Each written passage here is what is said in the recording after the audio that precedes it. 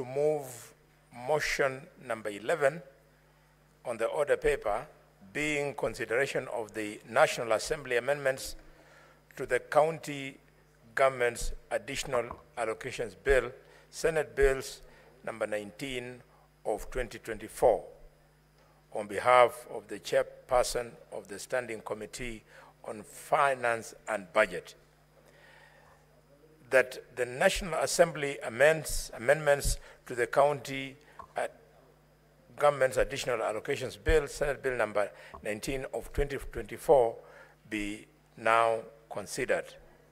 Mr. Speaker, we were assist of this matter, and we've been able, Mr. Speaker, to go through all the steps in accordance with our mandate. And Mr. Speaker, I would like to thank all the 9 members of the committee for the commitment to the work that was before us.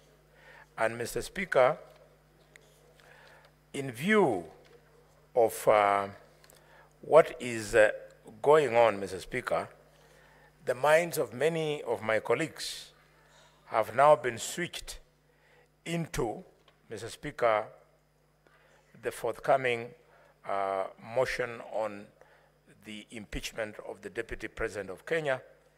And therefore, Mr. Speaker, I would like to take this opportunity to make it light for everybody and just request all of them to familiarize themselves with this report and, if possible, to agree with the committee and pass it without proposals for any amendment. Mr. Speaker, I invite the distinguished senator from Mombasa, Senator Wakili Faki, to second my motion.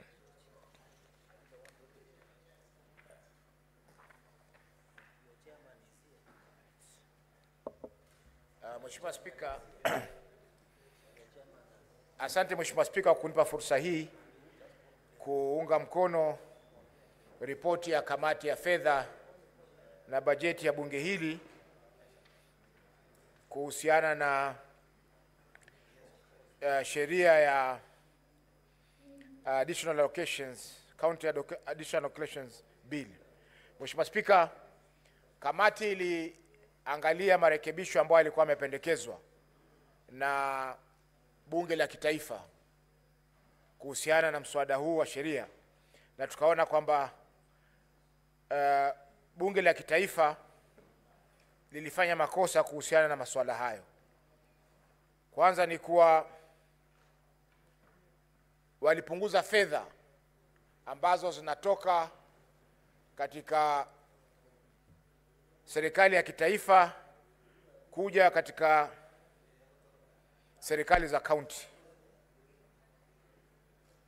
Jambo la pili ni kuwa hata zile fedha ambazo wanakusanya kwa niaba ya kaunti zetu, kwa mfano faini ambazo zinalipwa kwa makosa yanayohusiana na sheria za kaunti ambazo inakusanywa na mahakama, zile pia wamezipunguza.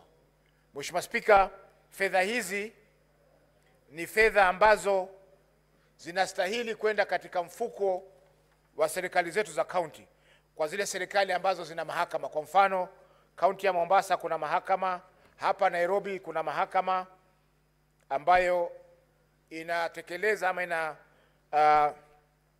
simamia mashtaka yale ambayo yanafanyika kuhusiana na sheria za kaunti. Kwa mfano, mtu anajenga nyumba bila ya kuchukua kibali cha kaunti, ama makosa kama ya vile ya wafanyabiashara kuendeleza biashara bila ya leseni. Kwa Mheshimiwa Spika, pesa hizo zinatakana zije mikononi moja kwa moja kwa kaunti zetu, lakini fedha zile zimeweza kuzuiliwa na serikali za kaunti, na hivyo basi pesa hizo sasa haziwezi kuja